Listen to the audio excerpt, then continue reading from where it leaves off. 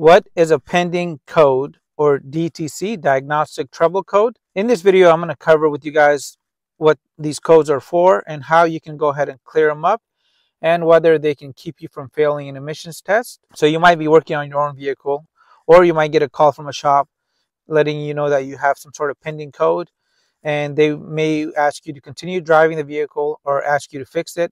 So I'm going to go ahead and quickly cover this. So a pending code is going to be a code where the vehicle needs more time to either trigger a check engine light and make it into a stored code, or go ahead and dismiss it and clear it up and no longer show it as pending.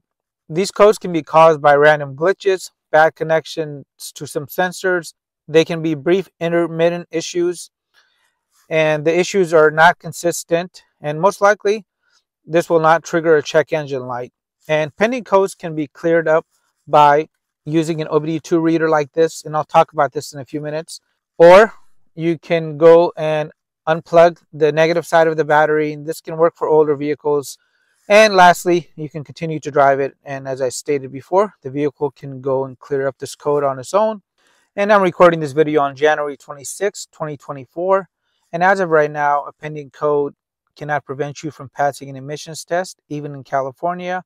And if you run into a situation where the technician will not go and perform the test, you can go ahead and file a complaint.